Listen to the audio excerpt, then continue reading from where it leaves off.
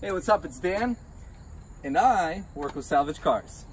If you're watching this video, I'm sure you've probably been on Copart, looked at smash cars like this, and maybe thought about buying them. What I've been doing is I buy them, I restore them, and basically I just bring them back to as best of a condition as I possibly can.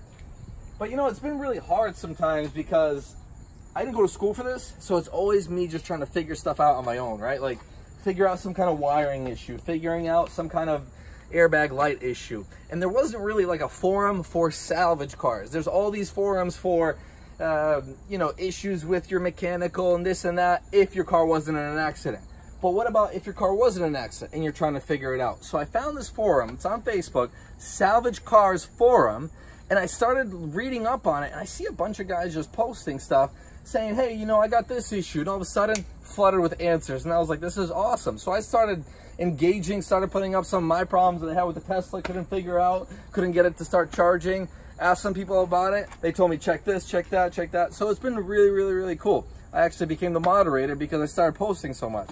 So if you have questions, if you need answers on any of your salvage car needs, check it out, come on the group, and let's do this salvage industry to a whole new level. Let's build these cars and let's do it together.